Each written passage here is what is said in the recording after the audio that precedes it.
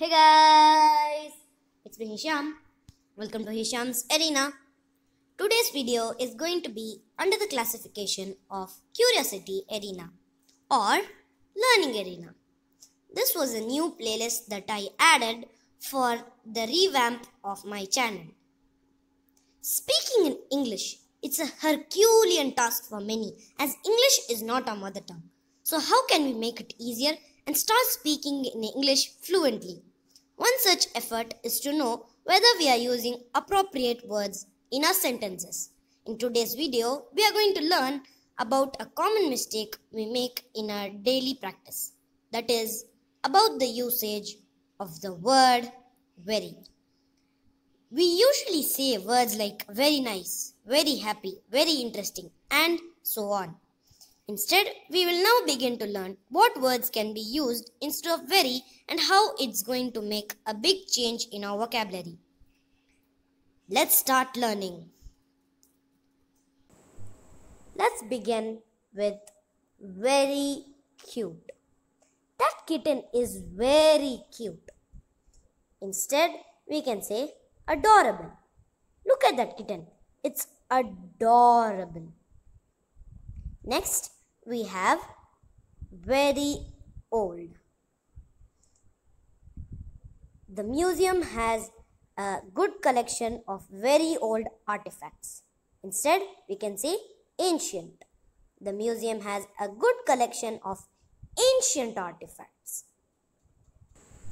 Next up, we have very perfect, which should be replaced with flawless. This video will help you achieve flawless English vocabulary. So please like this video. And while you're down there, also hit the subscribe button if you aren't already. And hit the notification bell to know when I upload a new video. Let's get back. Now we have very slow. The country's economy remains very slow. Instead, we can use sluggish. The country's economy remains sluggish. Next up, we have very colorful. These wall paintings are very colorful. It should be replaced with vibrant. These wall paintings are vibrant. Next up, we have very rich. She grew up in a very rich family. Instead, we should use wealthy.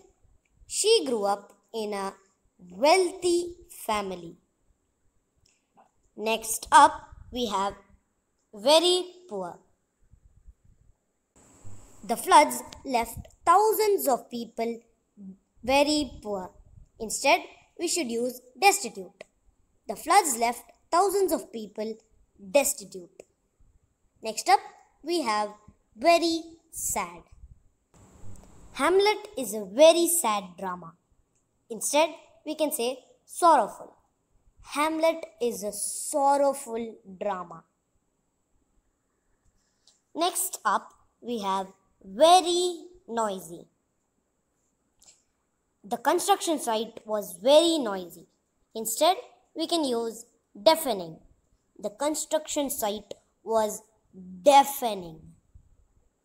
Next up, we have very painful. He had a slow and very painful death. Instead, we can say excruciating. He had a slow and excruciating death. Next up, we have very shiny. He polished his car until it was very shiny. It can be replaced with gleaming. He polished his new car until it was gleaming. Next up, we have very dangerous. The journey through the jungle was very dangerous. We can say perilous. The journey through the jungle was perilous. Next up, we have very shy. A very shy person is seen as nervous on stage. Instead, we can use timid. A timid person is usually seen as nervous on the stage.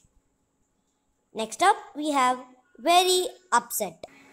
Weeks after the accident, she remained very upset. Instead, we can say distraught. Weeks after the accident, she remained distraught. And the last one is very easy. He proposed a very easy solution to a complex problem. Instead, we can say facile. He proposed a facile solution to a complex problem. I hope you found this video helpful. And please comment down below which of these words you have heard for the first time. And share this video with your friends and relatives. Bye. See you next time.